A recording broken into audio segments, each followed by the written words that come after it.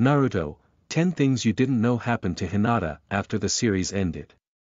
From having kids to dealing with the fact her husband was Hokage, Hinata's plate has been full since the series ended and Boruto took over. By the end of Naruto Shippuden, Hinata had achieved her dream of not only gaining Naruto's attention but becoming his wife in what was one of the more touching moments in the series. It's great that they decided to animate Konoha Hiden just for the moment of them holding each other's hands as they prepared to marry.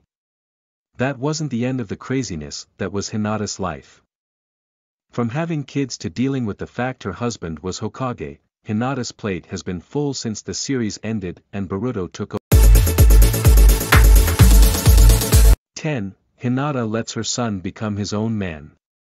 Unsurprisingly, Hinata is a bit protective as a parent, going out of her way to make sure her children aren't in danger. That slowly starts to change in Boruto when she starts to see the similarities between her son and her husband. Understanding that she can't try to hold back her child's ambitions. It can be a big moment for a parent to let their kid spread their wings and fly on their own. Hinata deserves kudos for knowing when it was time. 9. She destroys a Tenseigan. The Tenseigan was an evolved form of the Byakugan, which allowed the user the ability to control the moon, as well as many other abilities. It's a powerful dojutsu that rivals any other in the series. That's why it takes the combined might of Naruto and Hinata together to defeat Tonari in his Tenseigan, using what was called the gentle step spiraling twin lion fists to destroy it.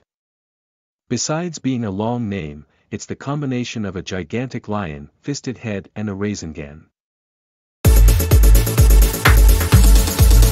8. She had her first date at Ramen Ichiraku.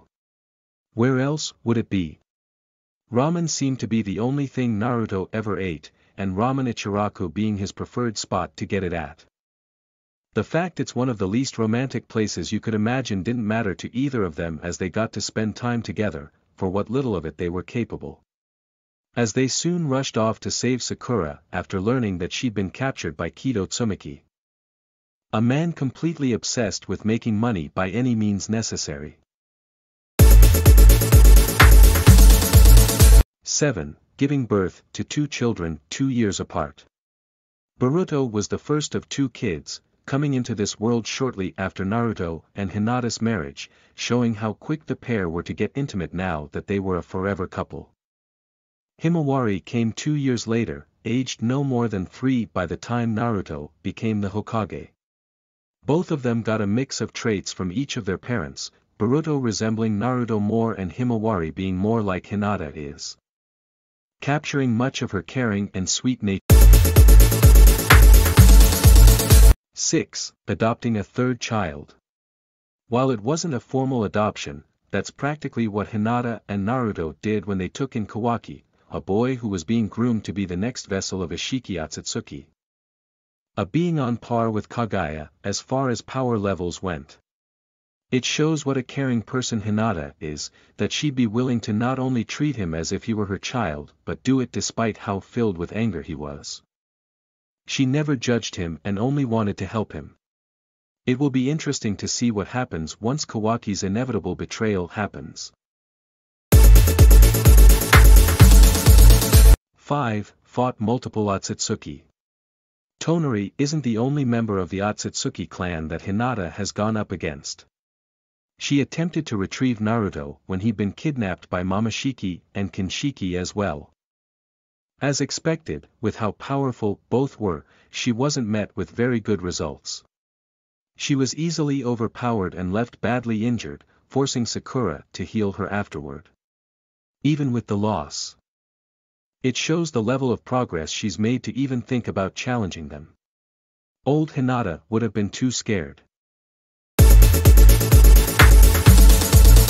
4. Forced out of her shell. When Hinata is thought of, it's usually something more akin to the above, so overcome with a shyness that she struggles to function.